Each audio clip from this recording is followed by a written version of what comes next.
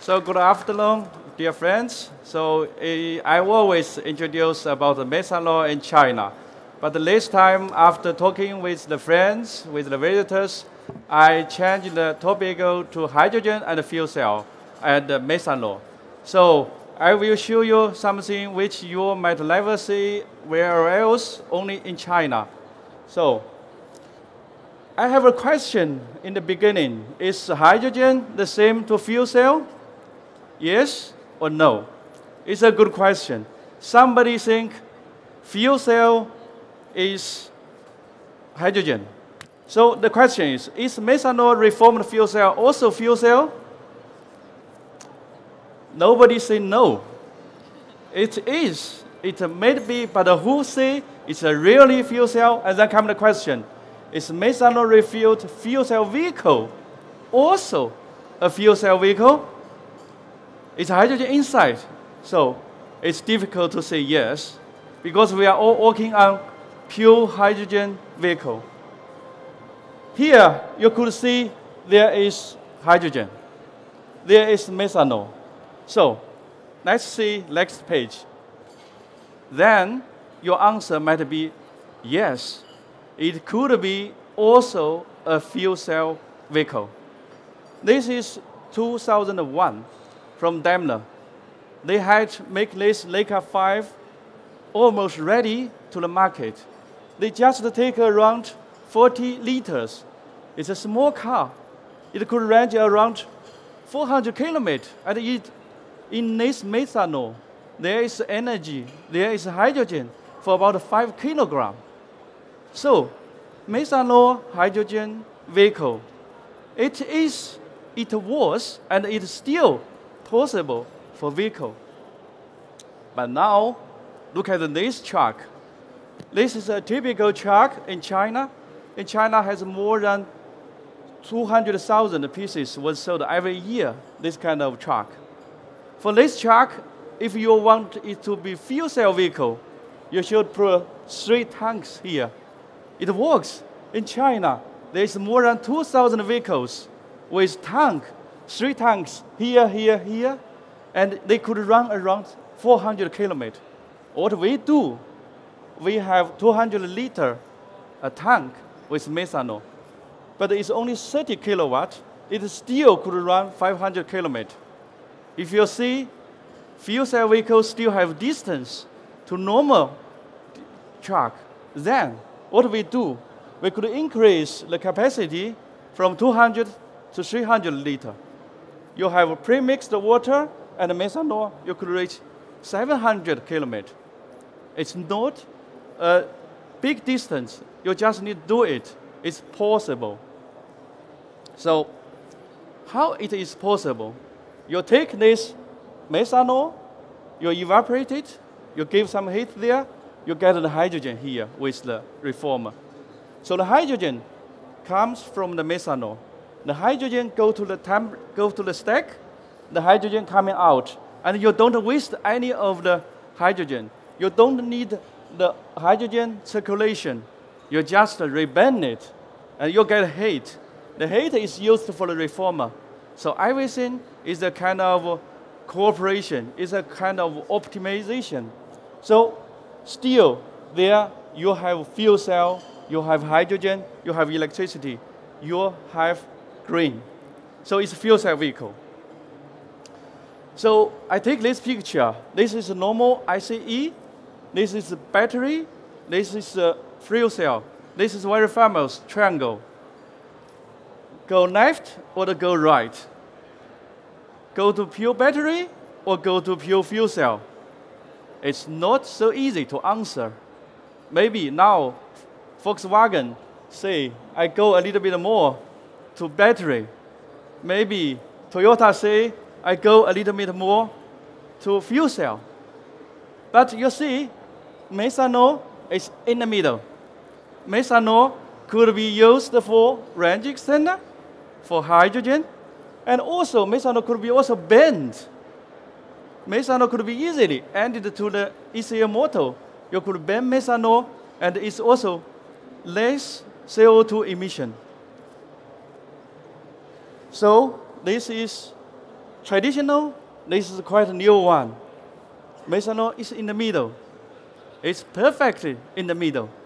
So we still have a lot of work to on methanol. Go to traditional, go to new one, but you have methanol in the middle. So in China, this kind of methanol fueling station is already more than 40 pieces. There is more than 10,000 taxis.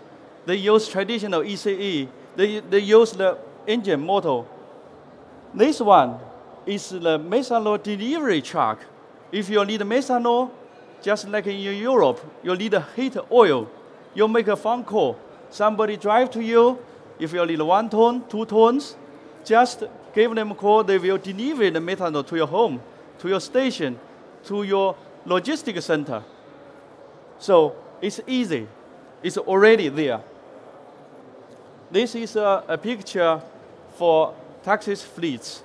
They use methanol. So methanol is there for traditional ICEs. There is the motor, the engine. It's not so big difference. It could be used methanol as new energy. And this is a picture taken from a restaurant in China. This bottle is a plastic, and this Chinese means pure methanol for hot pot car and bicycle, not for drink. And you take this, you cook it, and you could use methanol for cooking. The fire you see with methanol, it makes productivity. In Chinese restaurant, if you have work in 1 hour, if you use natural gas, you cook only 28. If you use methanol, you could cook 32. This is productivity. This is welcome for the cooker in the restaurant. And this is a very simple one. With this 30 euro product, you replace all the Coke in China. Coke is dirty, it's difficult to make it burn, and then you have methanol. You could get heat, you could cooking. This is a bigger one for the boilers. So you see, it's everywhere possible with methanol to be used in the knife for heat. So we define methanol as clean energy because you could directly burn them or you make some chemical processing. You could get a chemical DME also for the diesel mixture. You could have DMFC or you have fuel cell. Methanol is very close to hydrogen. You see, you have methanol, you make a reformer, and you get a different method to purify the hydrogen, or you directly like this methanol go to higher temperature PEM. This is not all. You still have another possibilities.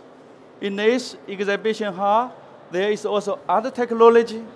They could use different way to remove the CO and combine the methanol and fuel cells. So again, beautiful picture. Leica 3, Leica 5. You see, here is all the parts for 70 kilowatt. 70 kilowatt, what means that? Toyota today, how much? You need only another 40 liter.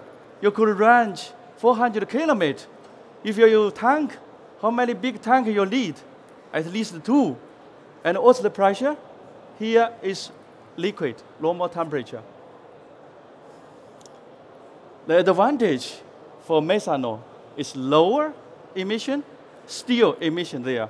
In compared to natural gas battery, methanol is low. We had calculated in China, if you want to have a lower emission, you must reduce the power plant with coke because the electricity has also emission. Methanol is better for pure electrical by emission. Again, it's cheap. We have compared methanol with diesel, with pure electricity, with methanol and pure hydrogen. It's very clearly, methanol is cheap. Methanol is also safe. It's not so dangerous. It's not for drink. but it's compared to diesel and petrol with gasoline, it's safe. Don't drink it. Keep it there for 100 years. Methanol is there. It's together with hydrogen. China has more than 60% capacity for methanol production. So that's the reason why it's so cheaper, methanol in China. 1.6 ton coal could be 1 ton methanol. So you could see how cheap it could be. Here is one data from Methanex, the biggest methanol company in Canada. They estimated that in China, there will be MTO projects, and we expected if we use methanol for fuel cell, the amount may be even big. So here, another question. Why there are not so many friends for methanol? Methanol is good, right? But we don't have so many friends. Okay, CO2. Everybody could say, for methanol, you have CO2.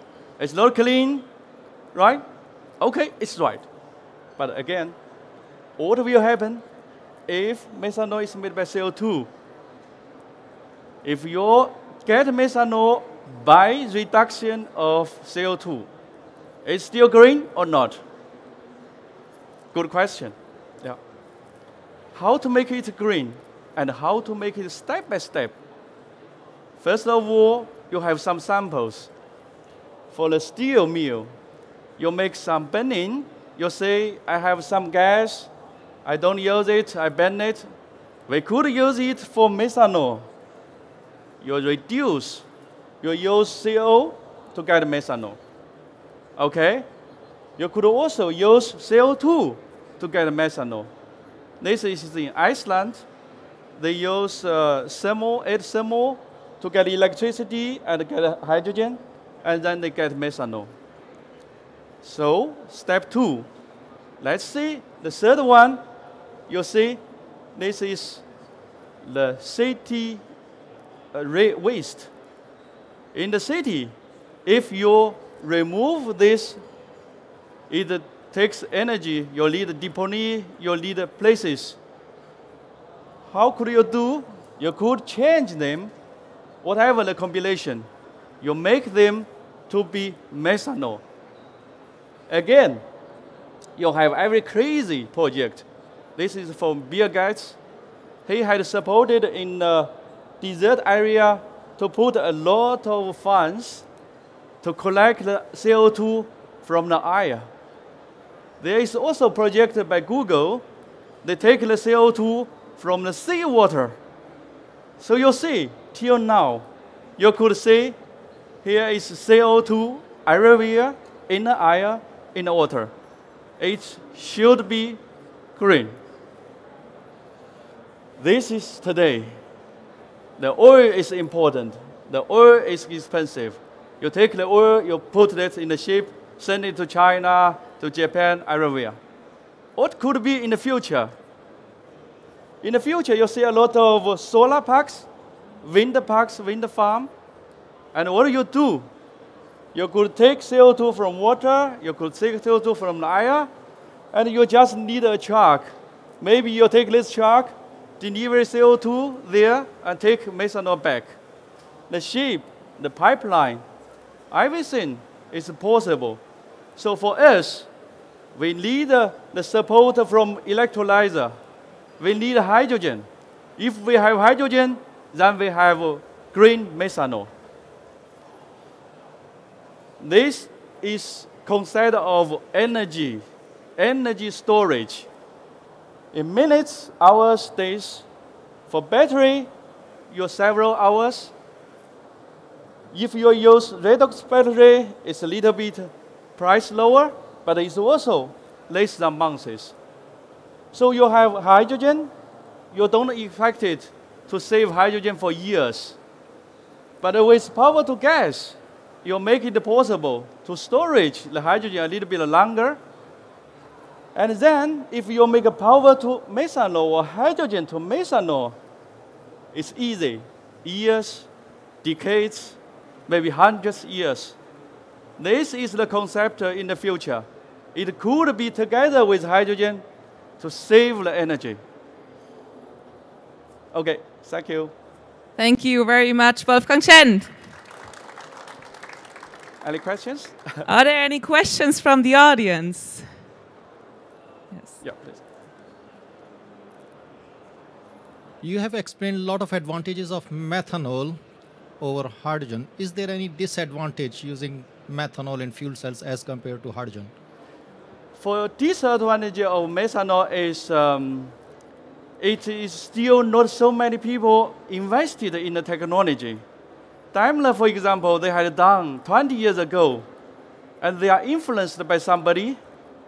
Maybe they have a little bit of technical problem, but we had to show the way how to make it possible. So it was there, people there, but people stopped to research further on it.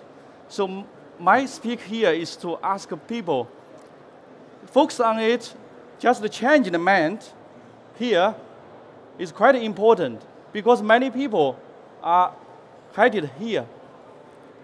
This is the big disadvantage. There is no enough explain that if you have methanol reduction of CO2, it will change. Okay. Thank you very much. We have another question here. Ulrich Walter. Maybe I missed it in the beginning of your presentation, but I saw in the last slide that you say methanol production is cheaper than the pure hydrogen production. It's much cheaper. Could you explain that once again, or just?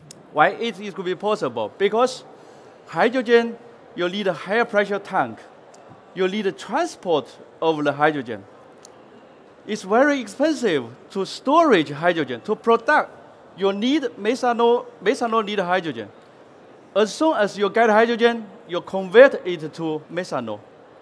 You save the cost for the later parts. So it makes it cheaper. So the storage is the storage and the transport. Further questions from the audience? Okay. Thank you very much. It was very interesting, and you can tell by the questions that this is not something everybody's aware of. Okay, so if you have further questions or if you want to discuss a topic, the booth is right here in the back. It's E63, and he will be available for further questions. Thank you very much, Wolfgang Chen. Okay, thanks.